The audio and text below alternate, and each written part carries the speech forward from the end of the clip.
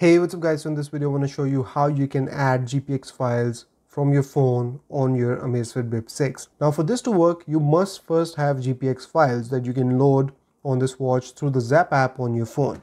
So if you have a GPX file, you can very easily do it. So here you can see that I've got GPX files. So once I'll tap on one of these GPX files, it will give me an option to open it in one of these apps.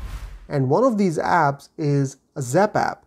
So if I'll tap on it, it will load this GPX file in the Zap app, and here you can take a look at your route and everything, and then press save, and then it will give you an option to send it to device. You'll tap on it, and here it gives you the option which device you want to send it to, and I will select Amazfit Bip 6, and that's it. Your GPX file has now been loaded onto Bip 6. So now you will go into the workouts app on your watch and then select any activity like walking.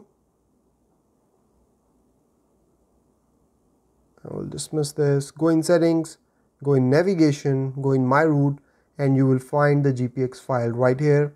And when you'll tap on it, you can use the route, you can preview it, and then this option tells you start point direction, or you can remove this GPX file.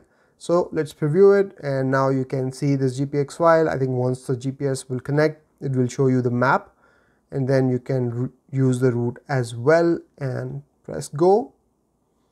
Now if you wait for the GPS to connect, because I'm indoors and GPS needs clear skies to connect quickly, you can then also see the route on the watch as well, which is pretty cool. So that's how you can add GPX files on your Amazfit Bip 6. So that's about it from this video, guys. I hope this was useful for you. I will see you in the next one. Till then, take care. Bye-bye.